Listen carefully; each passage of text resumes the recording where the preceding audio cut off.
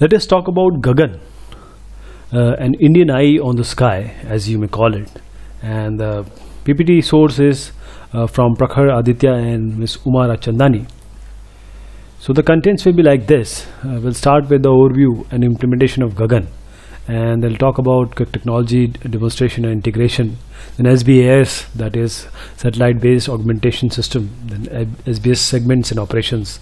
Going to then Gagan core technology, and what is the system configuration of Gagan, INERES, INMCC, INLUS. Then what are the errors which are there, and advantages of this technology. Then concluding this talk, and let's start with the overview and the history.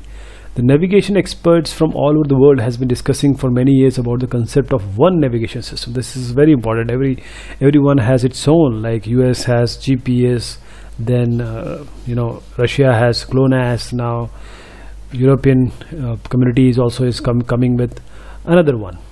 So to have a one navigation system that is available everywhere in the globe with esteemed accuracy, this is what everyone is eyeing about. And the satellite navigation and positioning system, this represents the most important technological breakthrough for civil aviation navigation surveillance and also for air traffic management. So the GPS, which is developed by US, that is United States, is currently approved for supplemental use in all weather conditions, but for the civil aviation community whose requirements are very stringent, GPS is somehow not meeting the requirement. So as we talk about the technology, and the integration of this technology, Gagan system consists of a network of 15 Indian navigation reference earth stations, that is INERES, that is I for Indian, N for navigation, R for reference, E for earth, and S for stations. This is spread all over the country that are precisely surveyed to compare the position determined from GPS satellite signals against the location of the receiver. So the Gagan signal is currently being broadcast through two geostationary Earth orbit satellites, that is GSAT 8 and GSAT 10, which is covering whole Indian flight information region (FIR) and beyond. One essential component of the Gagan project is the study of the ionospheric behavior over the Indian region. So this has been specially taken up in view of the rather uncertain nature of the behavior of the ionosphere in the region, because ionosphere is an important part while dealing with these kind of projects. The study will lead to the optimization of the algorithm for the ionospheric correction in this region.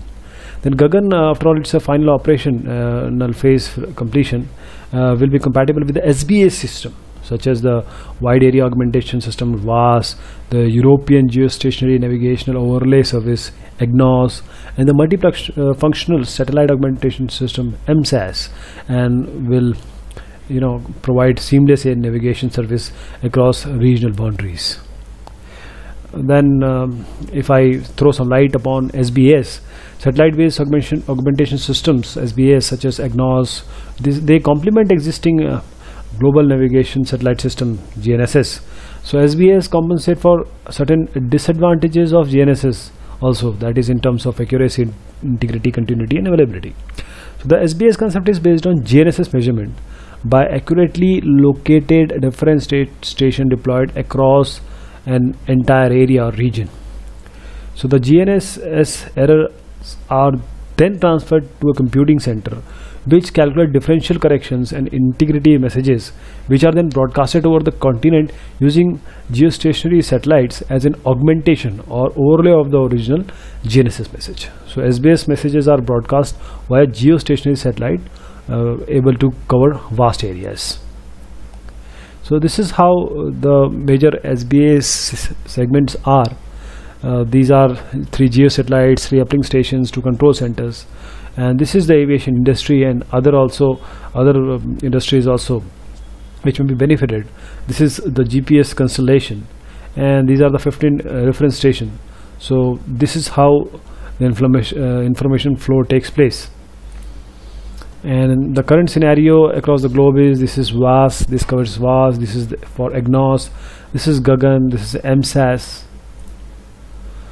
So how Gagan actually works? The Gagan system consists of a network of 15, as I earlier also pointed out, 15 Indian navigation research earth station INRES spread over across the country, that are precisely surveyed to compare the position determined from the GPS signals, satellite signals, against the location of the receiver.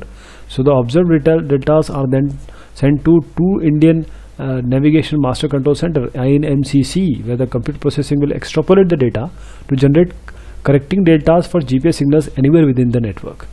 So these correcting deltas will be relayed via 3 Indian National Navigational Land Uplink Stations, that is INLUS, and geostationary satellite to civil aircraft. So more precise fixes of their position can be delivered from the GPS satellite signals. So INRES sites with INMCCs are connected using fiber optic cable. These are optical fiber cable data communication network, as well as through VSAT link. So this is the complete system configuration which has been tested and is under consideration. This is how we have an Indian Master Control Center. This is Indian Land Uplink Station. This is Indian Reference Station. So these are GSAT 8, GSAT 10 and GSAT 15. This still has to be launched, and these are the GPS satellites. So this is how all communication will take place, all data processing, correction takes place, and ultimately it will be given to the user, and the user is the airport authority or the aircraft industry. This is a joint project. Gagan is a joint project between the airport ministry and aircraft ministry, that is for navigation purpose, and ISRO, Indian Space Research Organization. And when we talk about Indian Reference Station, these are the Indian Reference Station INRES Station Bangalore. The INRES collect measurement data and broadcast messages from all GPS and geo satellites in view and forward to Indian Mission Control Center INMCC. So altogether 8 INRES stations are established in India. So this INMCC, that is Indian Master Control Systems and Indian Master Control Center INMCC, is established in Bangalore. Now Bangalore, Kudakali, the measurement data collected every second from each of the INRES receiver chains are transmitted in real time to the INMCC for correction and integrity, processing and generation of SBS message with the aid of the navigation software resident. So the IMCC comprises of various subsystems, like they have DCSS, data communication subsystems, they have C&VAS, correction verification subsystem, operation and maintenance subsystem, OMSS, and service monitoring subsystems. And if we talk about INLUS, that is Indian Navigation Land Earth Uplink Station, this INLUS receives correction message from the INMCC, format those messages from the GPS compatibility and transmit them to the geo satellites for broadcast to user platform. So the INLUS is co-located with INMCC at Bangalore. The INLUS also provide geo satellite ranging information correction from the to the geo satellite clocks. And the message formats and timing will be according to the functional performance specification, which are actually derived from the MOPS, minimum operation performance standard. So this is INMCC building, Bangalore INRES facility still under consideration, and ILS, this antenna, 11-meter antenna, and this is VSAT antenna. So the possible range of errors may be ephemeris errors. This results when the GPS message does not transmit the correct satellite location. Then ionospheric errors because of the free electron in the ionosphere. These GPS signals do not travel in the vacuum speed of light as they transit this region. Then tropospheric errors, as variation in temperature, pressure, humidity, all contribute to the variation in the speed of light and radio waves. Multipath, which is the error caused by reflected signals entering the front end of the receiver and masking the real correlation peak. So the advantages of this technology is that Gagan enhances reliability and reduces delays to aircraft. Gagan reduced workload to flight crew and air traffic controllers. It enhanced meteorological information. It also reduced congestion. It enhanced safety, reduced delays, and increased airport and airspace capacity. So this is how Gagan is. This is the architecture, and as I said, this is by Airport Authority of India with ISRO. They together are, convening and realizing this Gagan, and Gagan stands for GPS aided Geo Augmented Navigation. So this is Indian satellite based augmentation system. This is Gagan coverage.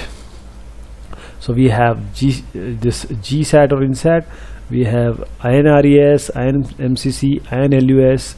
These are connected by fiber optic, and these are the GPS satellite, and this is the aircraft which will be benefited. And moreover, other things other industries like shipping industry, and transport industry, agriculture, train industry, they'll also be benefited by this. So thank you so much, and all the content of this presentation is from internet, which is available freely, and nothing is confidential. Thank you so much. Take care.